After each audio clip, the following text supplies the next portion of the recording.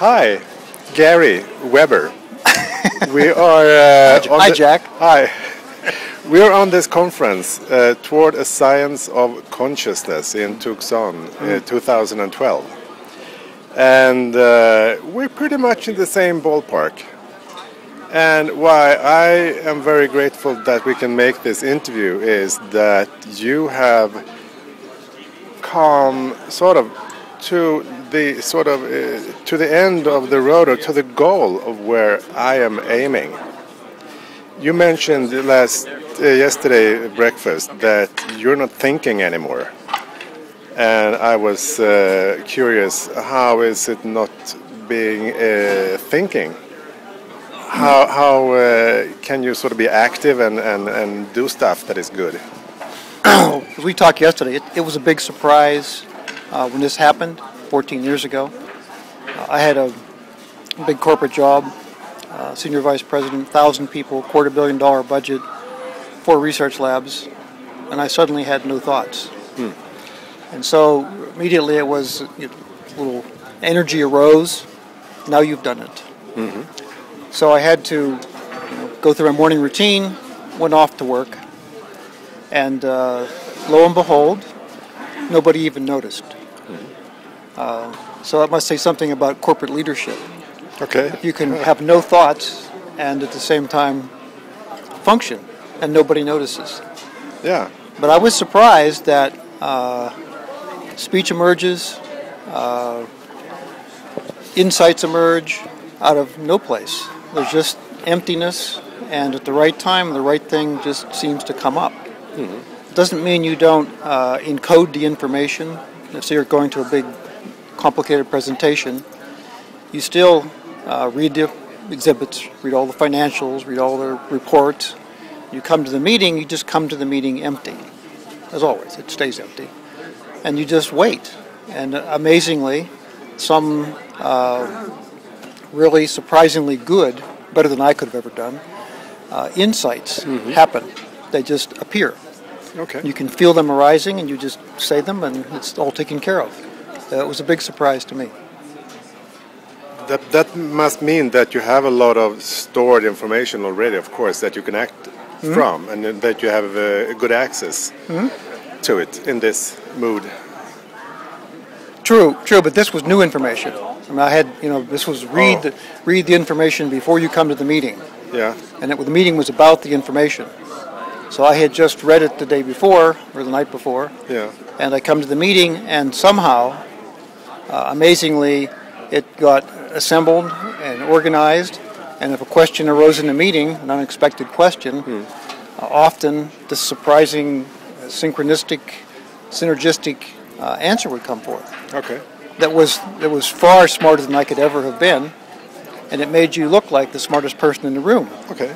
Smarter than what I was. Okay, nice. You're also the smartest person in the room. You look like it. No, I wasn't. You look like it because you're there 100%. Uh-huh. There's nothing else taking your bandwidth, dragging you off to someplace else. You're just there. And in my terminology, that would mean not so much fear. Yeah. The fear goes away. I mean, fear goes away, self-referential desires go away, and the ongoing self-referential narrative just stops. I mean, as we talked before, I got turned on to deconstructing the I. I've been told this was really the key to happiness, and so I just set about doing that with a lot of Zen work and yoga work and different practices, and eventually it happened. There was experiences along the way, but there was this one that was fundamentally changed, was I was doing a yoga routine. I'd done 1,000 times before, literally, thousands of times before. And just in the middle of it, my thoughts just stopped. Oh, okay. And so it's a big surprise. But it worked. The thesis worked. If you deconstruct the I, you can stop self-referential narrative thought. But you are pretty unique. So there has been... Unfortunately. Yeah. Still, but there's been research around your experiences, and what was that about? Well, I was fortunate about that same time. that a lot of cognitive neuroscience came online. We had much better tools. This is a 40-year-long process till now. And it's 40 years since it happened? Well, no, 40 years since I began meditating. I had a big experience and started it, and then I meditated for 25 years. Okay. And then the experience happened, and that's been 14 years since then. So, but the good information and the good tools came online about the same time this page turned for me. And so we had lots of tools to work with to try to understand it. Because I didn't understand, there was nobody around me that understood how it happened. But yet, in all those traditions, all the Indian traditions and in Zen, which I spent a lot of time with, this is very much where they're headed. They say that's where we're headed. Yeah. It's just, unfortunately, not many people get there so far. No. We're trying to change that. And as I mentioned, I'm a subject in 5 studies. We're trying to find, I think we've got a good handle on how this happened. Now we're looking back at it and seeing other people meditate, how different parts of this selfing network come onto being, and how they manifest, and how they create our fears, our desires, and our narrative about them. And the way that it's been studied is it's through brain scans or some neurological investigations. Yes, fMRI has been a big tool. Yeah. I mean, really, we have a lot of high-strength magnets with a very good specificity. The centers we're looking for right now and working with, I'm very heavily involved in a project at Yale. We need to look for a very tiny, they call it 3 voxels, a very small area that's involved in the selfing network of one of the key nodes. It's a very selfing in the what? In the selfing? Selfing network. What is that? Well, the network, there's a good paper out of Harvard in 2010, Andrews Hanna, that looks at this and finds out that there are 2 main switching centers, control centers, in the selfing network. Selfing network? Selfing network. Making up the self. Making up the self. Concept, yeah. Yeah, and there are also 9 other centers that are associated with these 2 main centers. Okay. And so one side of that is self and other. And if that side shuts down, then the other goes away, and there's nothing but oneness. Everything is one thing. The other side, which is self in time, shuts down, then there's only now, because there is no sense of you being an entity moving through time. So if you can shut down the good news, if you can shut down the key centers, then the whole thing falls apart. But can you function then? I passed for functioning. Okay, so that happened to you in all those centers? But at the time, 14 years ago, we had nothing to know that. No. But now when we look at this brain, in fact, it shut down. I mean, okay. That key center is shut down. But you still accumulate memories, even though you're in the now. But there are different kinds of memories. The kind of memories that don't get stored. No, please, I'm not finished yet. Oh, yeah, thank you. Okay. The kind of memories that don't get stored are the self-referential ones. The episodic, autobiographical memories. The other kind of information, like learning facts that don't have a self in them, unimpeded. That's the good news. Because you can learn information that doesn't require selfing. If you ask to me, how do I get to the interstate, or how do I get to the main highway, there's an I in that because we language it in. Yeah. Our languages are subject-object based. Yeah. But there's no sense of Jack being in there, needing to go to the highway. No. They're just, trying to find the directions. So that's not an autobiographical, heavily emotionally loaded episodic memory. It's just information. There's no content to it that has an I, a self in it. And so the brain, fortunately, can differentiate those. Okay, good. Have you looked into psychological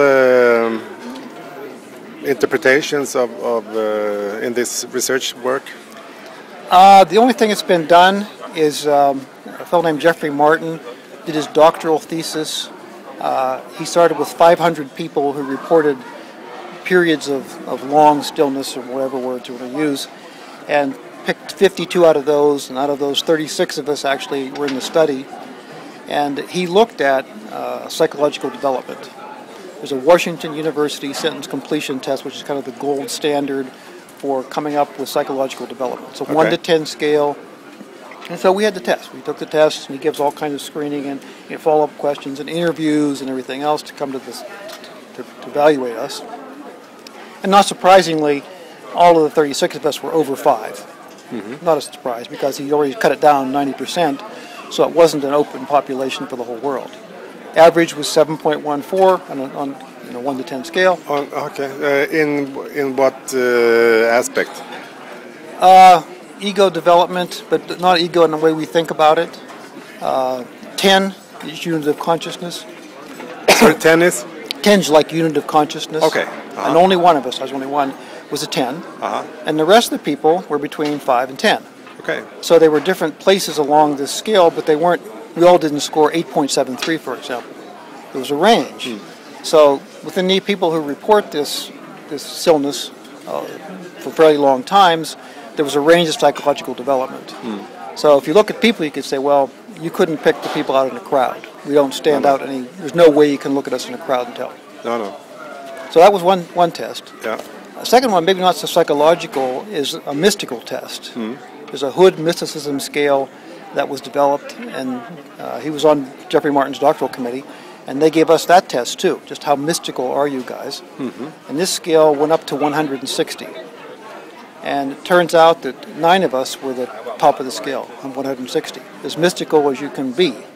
Okay. And you took the average of the bunch of us, and we still scored 152 by average. And even psychedelic people only scored 150. Psychotics, like 145 or something like that.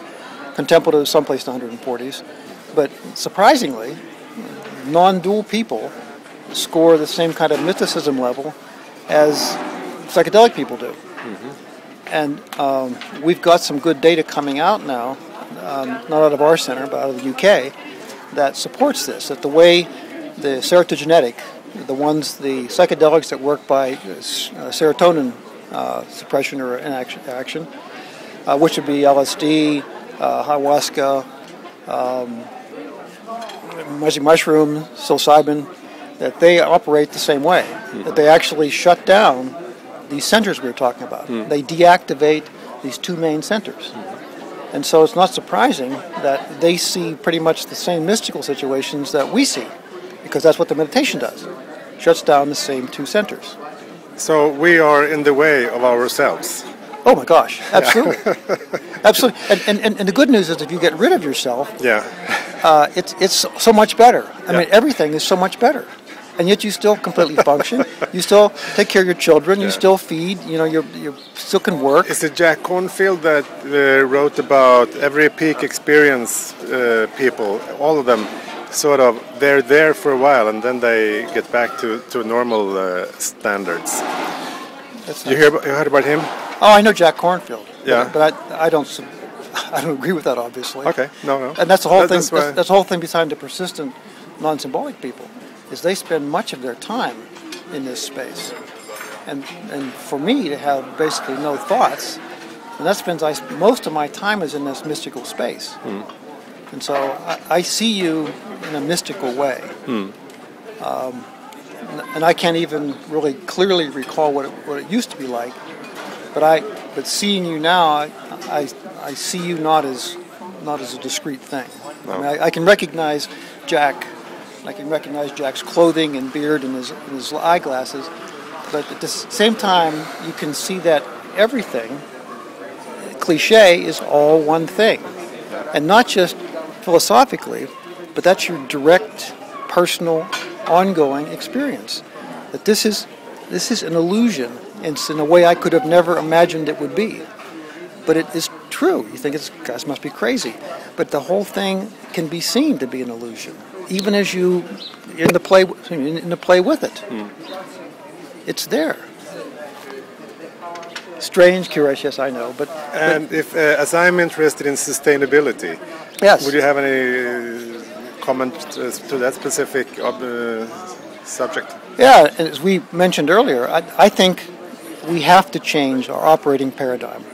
We have to get out of being egos with endless desires, endless needs, endless problems, endless narrative, If we can we can just somehow get an awareness that it's possible to reconstruct our egoic nature in a way that we can live differently. We can live more holistically, not because we're forced into it, but because we just don't have the same desires and needs and problems. And we were talking about that is about transcending and including. It's not fighting the ego. Yeah.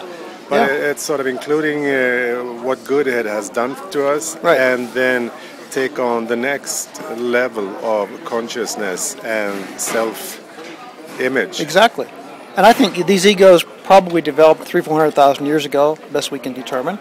And they developed probably out of communication, that you and I began to trade symbols back and forth. And eventually we developed ways to talk about, well, there's a zebra over there that you might have part of. And in doing that, we languaged that. As we languaged it, we got into subject and object. And so it then became, then I've got a language. I'll start word symbols filled in, and then we started talking to ourselves, and we generated this egoic structure. But also, wherever there is two, there is fear. Yes. It says in the Upanishads. Yeah, so exactly. Separation is where fear starts. Yes, yes. And so if everything's one thing, then your ongoing visceral fear goes away. That doesn't mean you're unprotected, because you actually respond faster, more appropriately than when you were going around watching for lions in the bushes. I mean, the lions are gone. Yeah. The lions are now imaginary for the most part, or projected. So if you don't have those, then fear drops away. And you can live a much richer, fuller life. And have a lot of sustainable rock and roll. Exactly. That's my image, my metaphor. Yeah, well, rock and roll turns you on. You may find that in fact, rock and roll, it may or may not turn you on like it did before. Oh, it's rather salsa. Sort of what? It's salsa that I really like. Exactly. So salsa then, whatever. But you may find you like it more or less. Yeah. But at least, but the selfing part comes out of it. Yeah. There's no investiture in that particular anything. That doesn't mean pleasures don't come. In fact, maybe surprisingly, without a self there, the peak pleasures are even better.